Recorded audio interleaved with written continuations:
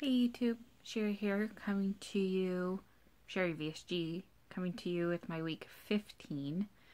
It's been a good while since I've made a video, almost 3 weeks. Kind of all over the place since I started my new job, which seems to be going pretty well. I picked up on my job first day. And I've been left by myself since, so everything's going good. So anyways, my stats, or my journey, kind of, and then my stats. Okay, so I had vertical sleeve gastrectomy surgery on March 29th, 2016 through a lighter me in Tijuana, Mexico with Dr. Mariana Corubias. I'm 5'2". My starting weight was 236.2, and my BMI at the time was 43. Sorry, I got notes. My surgery, and my highest weight was 2 weeks before surgery when I started my pre-op diet. Surgery day, I was 224 even.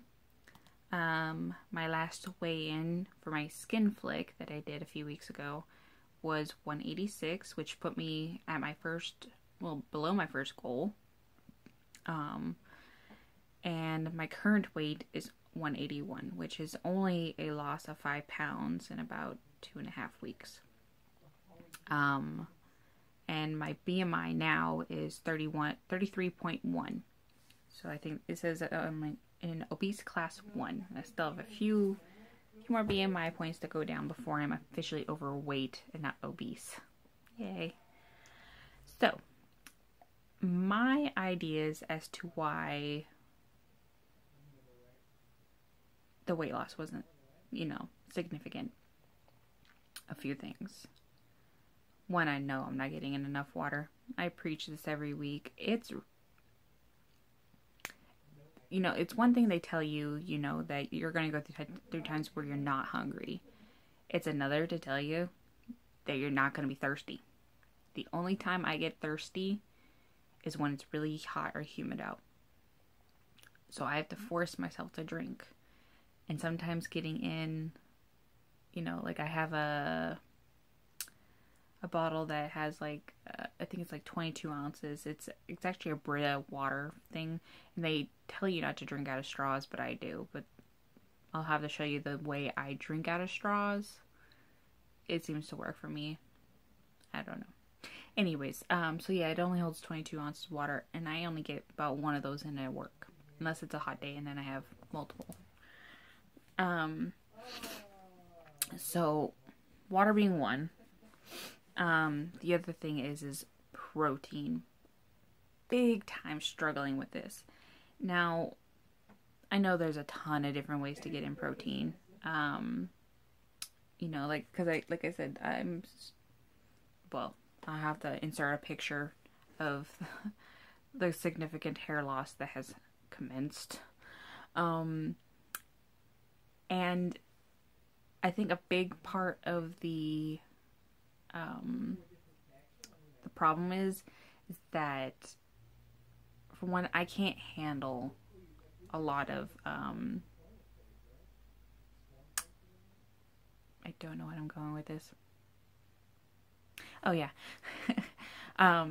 Protein. So, yes, I can get in things for my hair, my vitamins and all that stuff. Those things I take daily. But if I'm not getting in my protein to keep it going, it's kind of pointless. So yeah, the issues I'm having is, one, I try to get in a protein bar on the way to work. Some days I don't even finish it all. I don't know if it's, I'm tired of the flavor, but you spend so much money on these things and then they don't taste good, and then what are you supposed to do with the rest? Are you allowed to take them back? I don't know. So I use, my protein bars that I use are called Pure Protein. I get them at Target. They're usually about 12 something for 12 bars, I think it is. and it's like 21 grams of protein, so it's quite high. It's the lowest in calories that I found, the highest in protein, and it's like $1 a bar. Versus everything else is like super low in protein and really high in calories, and it costs an arm and a leg. So there's that. So I'm where am I getting with this? I have been using those, but when I need like a snack, the kind has like these, they're almost like kind of like Rice Krispies, but they're not as thick. They're really thin. But it's kind of got the texture of a Rice Krispie, but it's with oats and everything like that. And I want to say they're like 150 calories, and they're like 7 grams of protein or something like that. Maybe not even that. I don't even know. But it's protein that I can get in between meals. Because sometimes getting in the meals is kind of difficult too. So the other thing is with meals is that I'm finding it really hard to eat meat. Pretty much any kind of meat. It really sits. Chicken's the worst by far. No matter how I eat the chicken, it just sits. Like it's so frustrating. Like I can go and have a buffalo wing at a restaurant or like a buffalo tender and not have any issues, and I can probably get maybe 2 in and then I'm full. But then I have a buffalo wing with just the sauce on it, and I can only get in 1. If that, and then I feel sick after eating it. Like it's really frustrating. Beef tends to go down a little bit better. I'm not sure really. Ground beef is kind of rough, but steak is okay, as long as it's not overcooked. And then tonight we're making ground turkey nachos. So I'm hoping that goes really well, because turkey has been going down really well. So I don't know. I'm trying. I'm fine. I'm looking for anything kind of protein that I can consume that isn't gonna be like super high in calories. Like I found there's a bean that's really high in protein, so I'm gonna try those. Even if I have to, those are like a meal one day or something like that, and that's all I have with it. Hopefully not. I have no ideas. I'm not a cook, so this is like all new territory for me, and it's really frustrating because, I tried the dairy route before to get in my protein, and woo, constipation ain't no joke. So I'm trying not to get all my all my protein from dairy, because I don't want to go down that road again. I think the most I pretty much have I can't have milk anyways. Hell, even at this point, almond milk is upsetting my stomach. Soy, I can deal with it, but yeah, I'm struggling really bad. It's like lactose or soy is really the only things I can consume.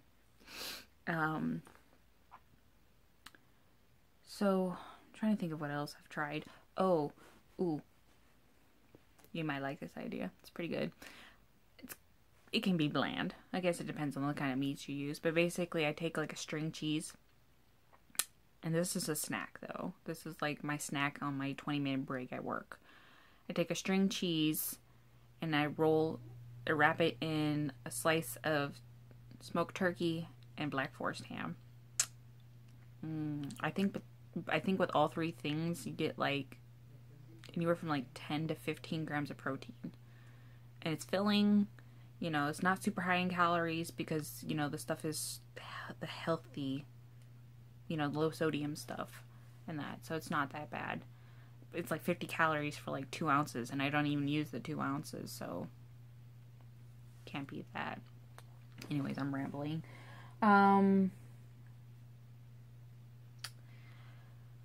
So yeah, I don't know. I'm hoping that next week, I can get in some better results. I'm really trying this week to get in protein any way I can.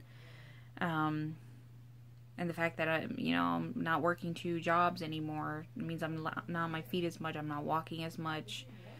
So now that I have all this free time, I keep saying I'm gonna go to the gym. I'm gonna go to the gym, and I never do. And I'm like, I really just need to. And as much as I really want someone to go with, it's just not realistic. I work totally different shifts from everyone.